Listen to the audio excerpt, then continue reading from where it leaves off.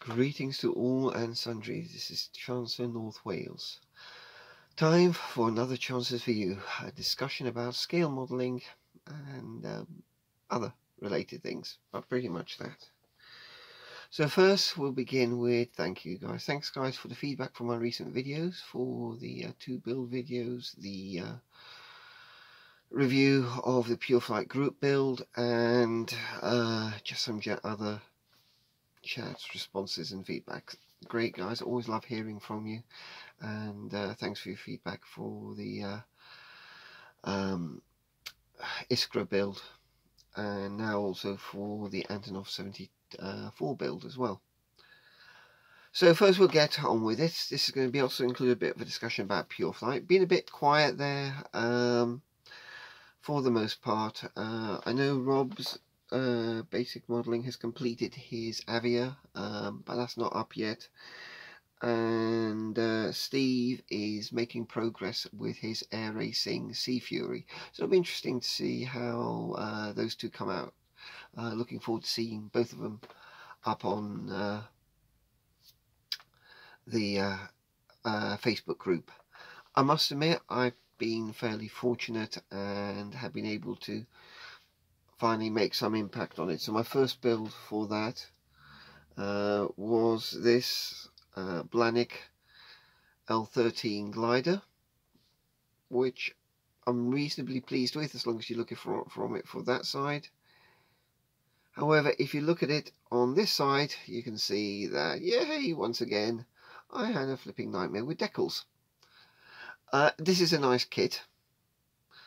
I don't recommend going for this blue colour scheme. The main reason being that the white decals are pretty fragile and the white doesn't have much depth to it on the side stripe, which means you get show through on it. You've got to then try and cover that up. I endeavour to make up for it by masking the that white there, painting that first, well, painting the model white, masking that, and then painting the blue around it.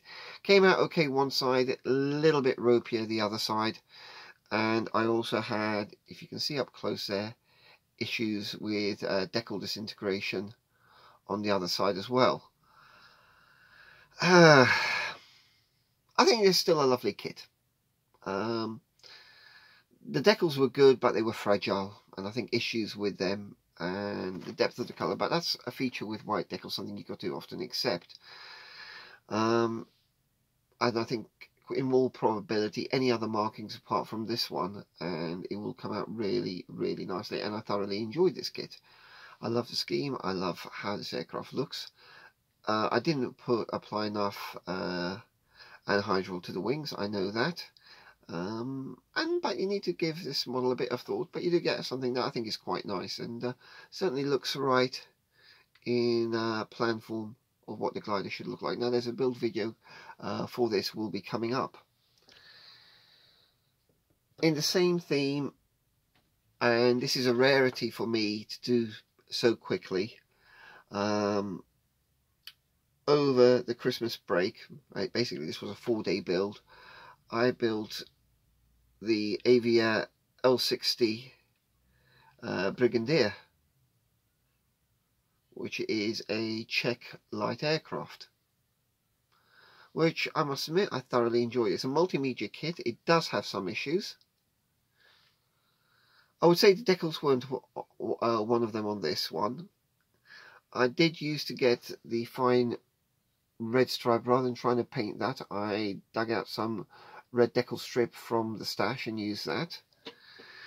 The ivory pale coat, because that isn't white, I used the Vallejo paint, not the Model Air, but I then thinned it down with the Vallejo thinner and the flow improver, and actually got me something that I can airbrush surprisingly well. So I'm going to bear this in mind on future builds to get specific colours, to also to consider the regular Vallejo colours, to get my right tones. So this was built over 4 days,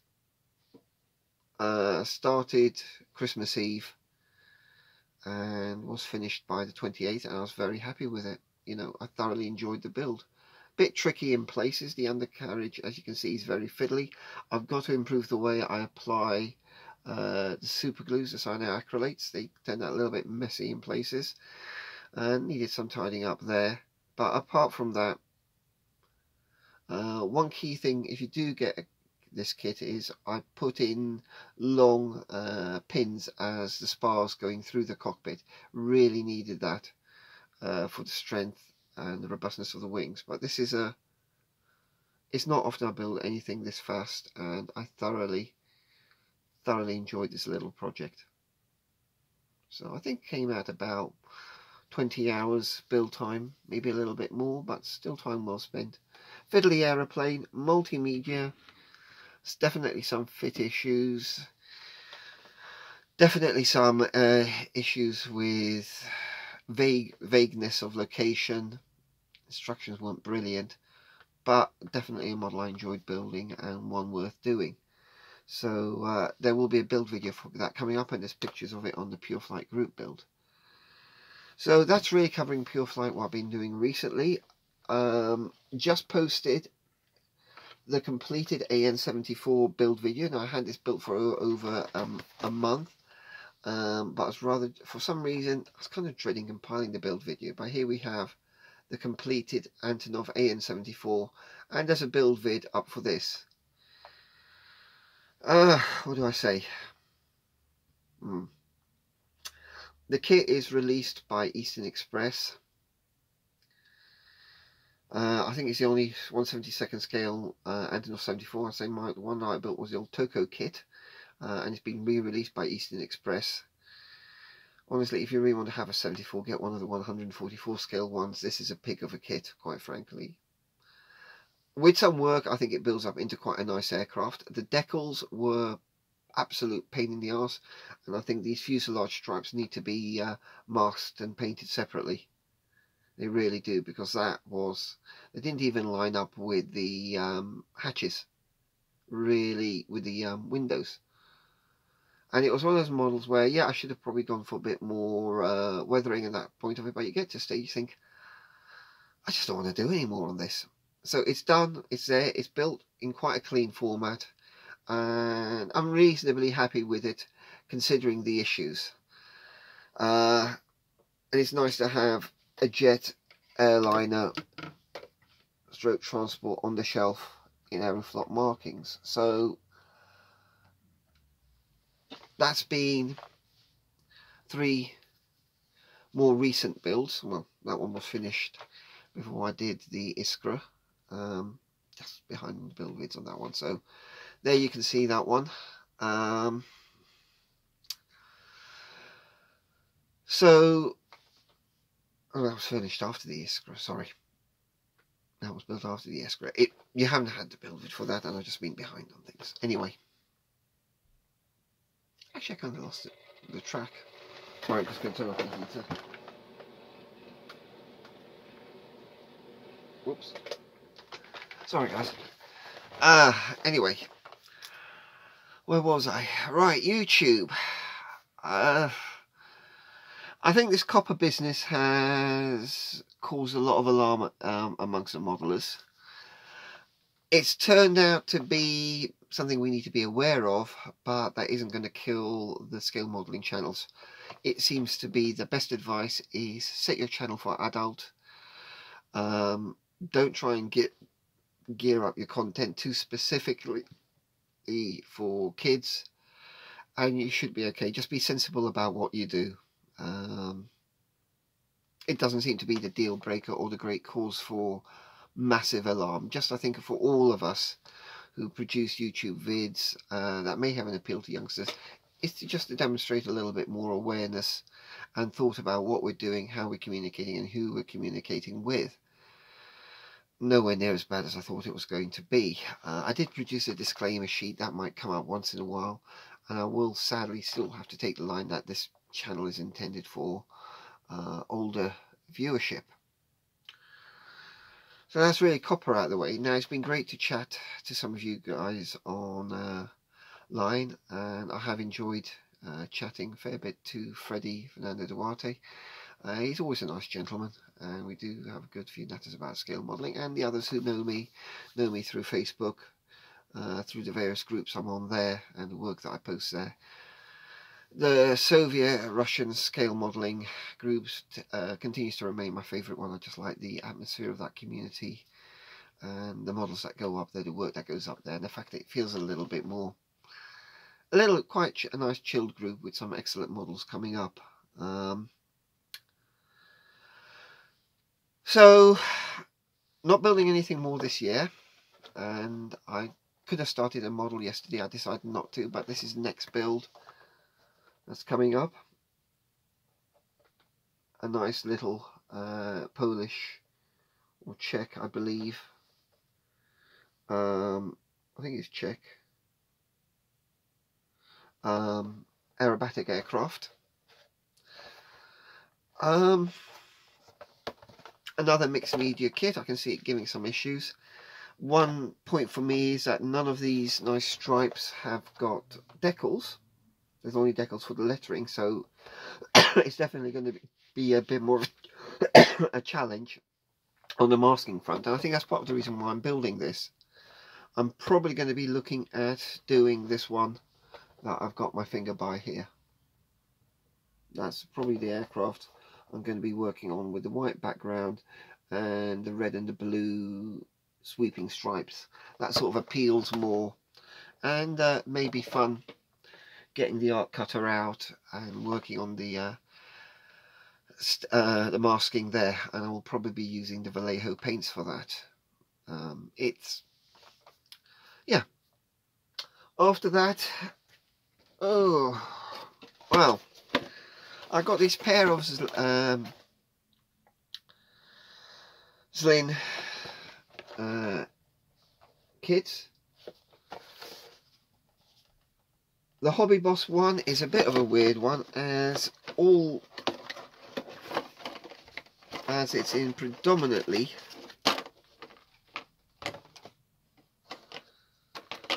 the fuselage halves, as you can see, is split horizontally, well, vertically, not sure which way around, and it's in clear plastic. Not many parts to this kit.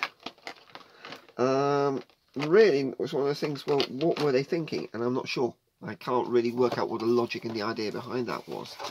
It contains markings for Czech Air Force. Also has basic sprue like this, and another clear canopy sprue. Not many parts to it. Not really sure what Hobby Boss was thinking with this. I think it'll build up quite well. This one is much more of a traditional kit, and what I like about this, there's enough decals in here that I may end up building 2 civilian birds. Quite probably the Czech one in the red and the yellow, and I might do, may well do the Polish one. So that one down there. So these two, basically using these two kits, I'll do those two. Something else I've got, which is this, my first resin kit, the double Blanik used by Latvian Research Institute. Not sure when that's going to be built. So tempting to do it for pure flight, but once I've done those two, the two Zlins, and probably quite definitely this VSO glider,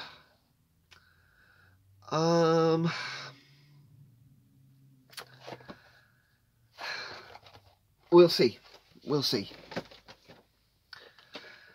So that's what's coming up. A bit more of a run on the sports planes. Once I've done a series of that, I'm going to dive again into something military in 2020. So I think by February 2020 we may see start getting back to some more flying heavy metal. Maybe March 2020. Also have in the stash the Ruttons. Okay, this is also 1/72 by A model. Another interesting one that holds quite a lot of appeal to me. So that I think it would fit very well with Pure Flight, and I'm rather tempted with that, to put that on some kind of flying base. So guys, been great communicating. It's been great following your build vids. Too many to name right now. What I am going to do in the next Chances View is do a raft of shout outs again, review some of the newer channels that we've been seeing, new guys I've been subscribing to. And I've really got to put that together. I was going to do that today, but I went out with my youngest daughter to see the new Star Wars film. Let's look, there's plenty of reviews on it. Personally, thoroughly enjoyed it. Felt a little bit like drinking fermented Star Wars juice. An awful lot crammed in. Very intense film, a lot going on. I thoroughly enjoyed it. If that means I lack class, style, whatever, I don't particularly care. Great film. Enjoyed it for what it was. Nice way to end it. Tear to the eye. And thinking, oh blimey, 42 years ago, I was a 7-year-old kid watching the original Star Wars. Oh no, actually 80-year-old kid watching the original Star Wars in the cinema, and it was like a feeling of, oh wow, is this, I know it's not it, they're going to be bringing more stuff out, but that was one heck of a journey, and nice to see the saga. The series of 9 films now have been wrapped up, the primary series. I'm just looking forward to what else is going to come out of it now. Certainly I don't think we're all Star Wars out, and all credit to Disney for what they're doing, but I'm not going to suffer from film snobbery. I enjoyed it. I thoroughly enjoyed the film, and if that makes me a heretic or whatever, you know, I don't really give a toss. So guys, there's been some great builds this year, some incredible work by so many of you. Sad to see some guys posting less on YouTube, but we all know it goes in cycles, and I consider myself very fortunate I've been able to maintain a steady-ish rate. Looking at it now, 10 builds this year, not quite the 12 I would have wanted, but considering how much went into the C47 build, that diorama, I can live with that, and this bigger bird as well, and bearing in mind that there's also an SU-34 still waiting. The deco I've gotten for it needs finishing, so call it 10.5, 10 and a half builds for this year, and I can live with that. You know, I aim for 1 build a month. You might get that in 2020, I don't know. I've got a lot of stuff I need to do, a lot of stuff I need to work on. I've got a pile of marking I need to do here, finish off anyway, and just, we all have stuff going on, but these vids, these YouTube vids are going to continue. I do struggle with the camera setup and that side of it on some of these, because I film everything on this my trusted mobile phone, so the next couple of build vids won't be so filming intensive, or certainly not the one for the L60 Brigadyr, because I just didn't set up the camera to look down on my hands doing it. I did an unboxing, but the rest was just easier to take photos and go on that basis. So as we come to the end of another year, guys, I will once again say, take care, God bless, and happy modelling. This is Chancellor North Wales for 2019, signing out.